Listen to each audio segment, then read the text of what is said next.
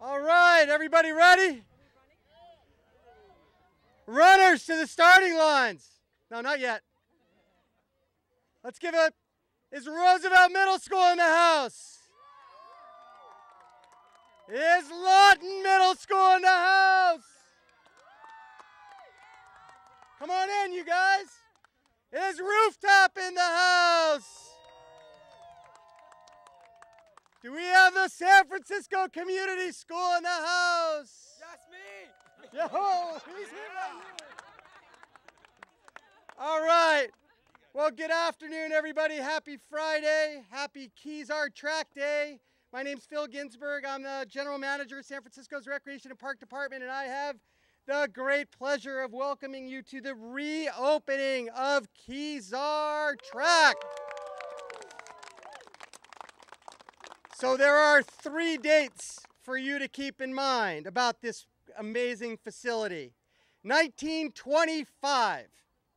It used to be John McLaren's nursery until it opened here in 1925. And from 1925 until 1989, it hosted all kinds of things. It hosted like motocross. It hosted, obviously, football. It hosted lacrosse, auto racing, soccer, baseball, boxing, cricket, and of course football. The San Francisco 49ers played here for a number of years. The Oakland Raiders played here for a number of years.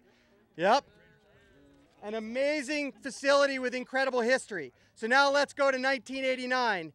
And in 1989, this becomes the People's Track. The 49ers are now at Candlestick, and now they're even a little further south.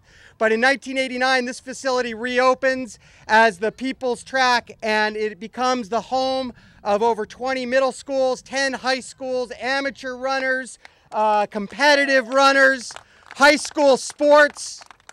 We still get an amazing special event or two. We've had FC Barcelona practice on this field. We've had Stanford play college football. We've had Division I college lacrosse here. And so for the last, 34 years, it's been the People's Track and the People's Complex. And now we flash forward to 2015, where after this incredible track that lasted 23 years finally got a facelift. And I really want to thank, and you're going to hear from them in a second, but I really want to thank our mayor and London Breed, our president of the Board of Supervisors, for their support of this project. This was done through the city's capital planning committee program, over $3.2 million to renovate this beautiful site. Some things about it you might notice, for those of you who are paying attention, it used to be 8 lanes. It's now 9 lanes. It is a Mondo track. This is as good a track as you will find anywhere in the world. And on top of that, you will see some other beautiful elements to the facelift here at Kezar. Many of you are sitting in, where do those seats come from? Those Candlestick. We brought a little bit of Candlestick here. Over 1,000 seats from Candlestick are now here at Kezar. New goalposts. Our field, this is one of our best grass fields anywhere in the city. And it's just, we've got a new perimeter walkways and curbs, new entry walk paving, some ADA accessibility improvements. It's just really a terrific project. But because we're talking about sports today, these things don't happen alone. They're a big team effort, and I have lots and lots of thank yous. So some special recognition. Obviously, the track and field community, which really pushed. Let's see how many running metaphors we can come up with here. They really helped us, forced us to sprint to get this done. I want to thank the Kezar Track Advisory Committee, the San Francisco Unified School Districts, all of their athletic teams, numerous school track coaches who all pitched in. Some special recognition to Don Collins, our San Francisco Unified School District Athletic Director, who supported the renovation and helped with this event. Where's Don? Where's he hiding? Don can't. Oh, there he is. Hi, Don. Mark Christensen from the Kezar Stadium Citizens Advisory Committee, who organized student letters of support. Lena Emery, who's now the president of the Kezar Stadium Citizens Advisory Committee. Some very special thank yous to my own staff. Toxa Jike, who was our capital project manager. Steve Castile and his incredible turf team. You all are running around the track today, but what I really want to be doing is playing soccer on that pitch right there. It looks so beautiful. And that includes Mike Roche and Roberto Chavez, who take care of this place every day. Our permits and reservations team, who works tirelessly with San Francisco Unified to ensure that all of you have places to play and compete. And that's Dana Ketchum, Michelle Masiha, Peter Akendo, and Eric Jew. This doesn't get done without our great friends at the Department of Public Works, Mohammed Nuru, our director, Robert Tigbell, and Albert Coe. I really want to thank Verde Designs, who helped us design this facility, and a lot of our sports and athletic complexes around town. Mark Baginski is here. I don't know if Tony Wood is here, but I really want to thank him. Thank you, Mark. Big round of applause for Mark. He's awesome. Boffman Construction, Andrew Boffman, John Migdal, Manuel Padilla, Bruce Giron, if I'm pronouncing that correctly. Thank you, Boffman Construction, for all the work you did on this. And of course, some special guests who you're going to hear from. And let me start with our fabulous mayor, who is running this city like a world-class marathoner. Ladies and gentlemen, Ed Lee. Well, let me give you the inside track. You know, I'm really happy to be here with Supervisor London Breed, Supervisor Katie Tang, School Board Member Hydra Mendoza. I know all of us can agree that if you're going to be an elected official in San Francisco, you ought to run here first, right? You know, almost 2 years ago, activists like Calvin Welch and Mark Christensen visited me and gave me pictures. You remember that day, Calvin? You handed those pictures to me, and you said, you got to get this done, Mayor. It's only going to cost you $1 million. That's what they said. So $2.7 million later. But we wanted to do it right. And Reckin Park and their contractor said, this is a unique track. And over the decades, it got way out of whack with flooding and with kind of unevenness. We had to get this all right because for these kids, we want to make sure that they grow up with a world-class track because they are world-class students in San Francisco. And you know my appreciation for our middle grade kids. You know, you are our future. I'm going to see you not only grow up, I'm going to feel your leadership come out.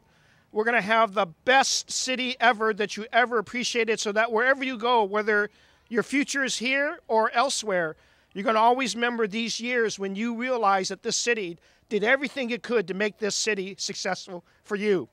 If you're low income, you get to ride Muni for free, all the way to when you're a senior. And if you're still low income, you're going to ride Muni for free. If you happen to meet up with disabilities, you're going to ride Muni for free. You're going to have a lot more housing in the next few years. You're going to have a lot more parks and open space. In fact, we have $15.5 million to spend on 6 more open space playgrounds in the city that we're looking forward to doing. But these kinds of investments make our city successful for everyone. Parks, tracks and field, playgrounds, they are the great eveners, along with transportation and education. The great places where we want kids of all economic backgrounds to grow up healthy and successful, they begin with these types of investments. And so I am so happy to work with the Board of Education, with our Board of Supervisors, together to create these opportunities to make sure we make world-class standards, our standards, in everything that we do. As these kids grow up and as the parents and as the activists know, this is history making here at Kezar Stadium. And we just continue the very story that Phil already started with us, that this is where a lot of great teams started. And yeah, 49ers and Raiders and gosh, they even did cricket here and rugby.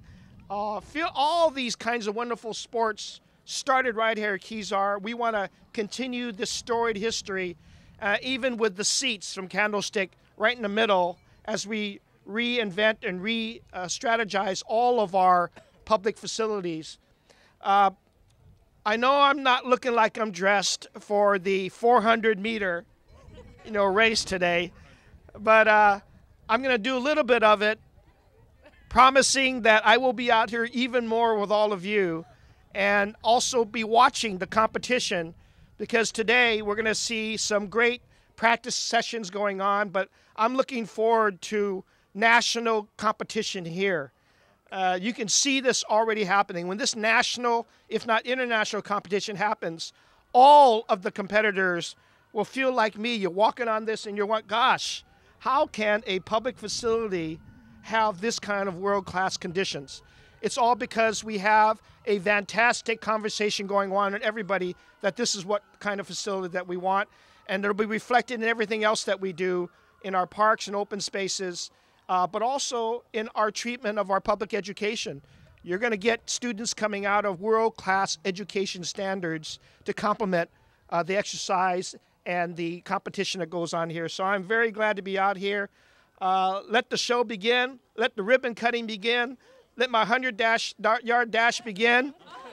And I know I was going to do that because the ambulance showed up and they're ready for me. Thank you, Mr. Mayor. We have a couple more people that want to say a few words, and then we're not gonna cut a ribbon today. We're gonna run through a ribbon. But next up, just to continue, she's been sprinting since she was first elected to office in November of 12, started in January of 13.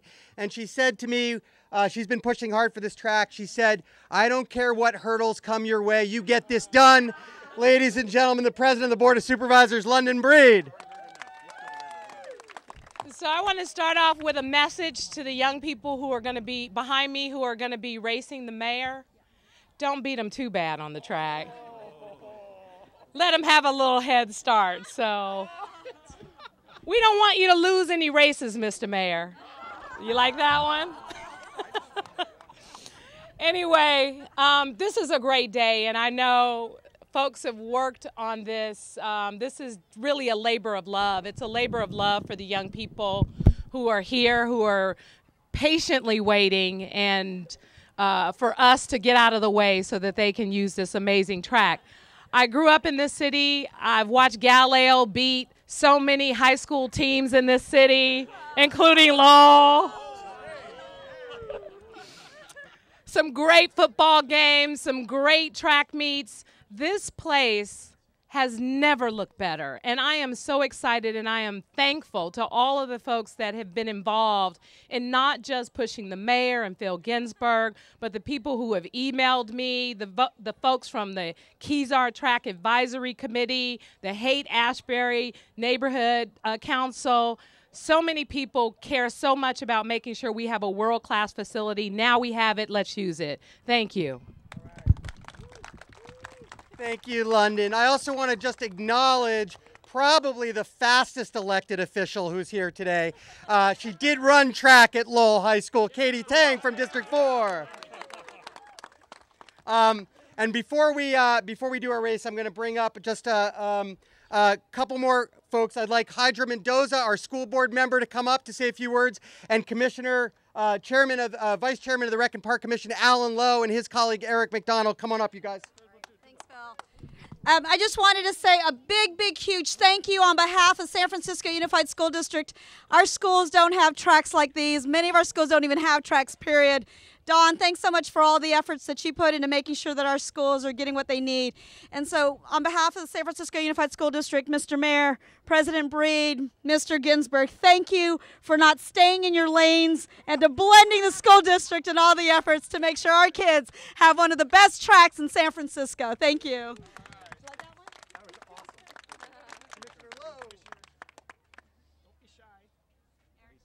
At Rec and Park, we dress the part, by the way. Well, you said it was a race. Supervisor Breed, I think this is the only race the mayor's running in. So I think y'all got to let him win. If he walks, you got to walk slower. So let him win.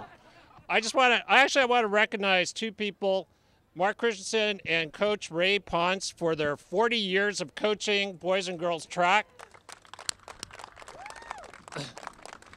Coach Ray Ponce was my coach at James Lick Junior High School, and when I used to come up with lame excuses of why I didn't want to run, he told me, "Alan, everyone can run, and you're running." And this is what this track represents. Everyone can run, whether you're doing time trials, intervals, you're jogging laps, walking laps, or you're a parent or friend helping a challenged athlete. This is for everyone. And thank you, Kezar Citizens Committee. You know, sometimes we don't listen very well, but Calvin, this time I heard you. So thank you very much. Let's go out and run. All right. Couple more thank yous. San Francisco Police Department Park Station Captain Raj Viswani.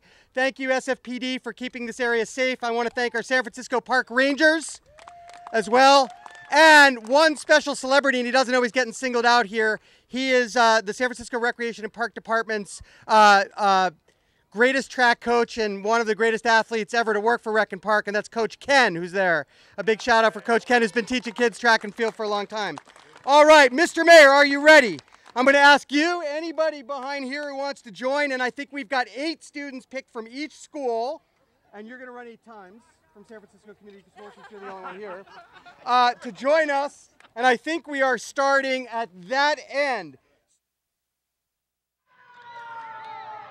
Who's sprinting now? Did you not know you're not supposed to?